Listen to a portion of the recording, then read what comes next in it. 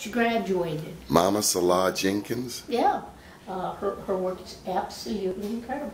So when you look across this North Avenue and you see your Coppin expanded, how does it feel?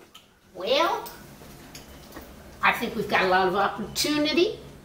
I think we've got a lot of power. I think we've got a lot of future. The Science and Technology Building is just the tip of the iceberg, although it's the biggest thing you see. One of our juniors is just coming back from a summer experience at Princeton, where he received funding for his cancer research work, and he's already being funded through his doctorate, and he hasn't even graduated from our undergraduate program yet. That's Sunil.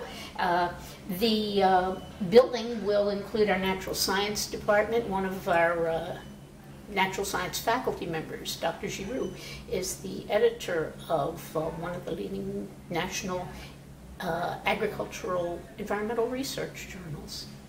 Over there we have Health and Human Services, where our nursing school and the nursing center are located. We also opened the James McDonald Child Care Center, named after an alum who was one of our staunchest supporters.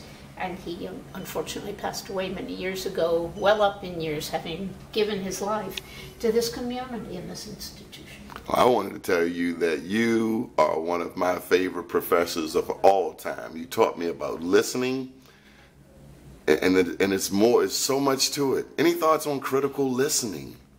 Listening is critical. Whether you are looking at the comic strips or the headlines, unless and until we learn to listen to each other and accept each other's pieces of the truth as valid from their perspectives, we've got a problem. Once we learn that, we'll be able to approach the problems. The one and only Dr. Judith Wilner. And you pushed me through McNair. Oh, you professors were just brutal on us, and I thank God for it. I mean it. Thank you, Don. Keep watching BeMoreNews.com, the news before the news, where we uncover the truth.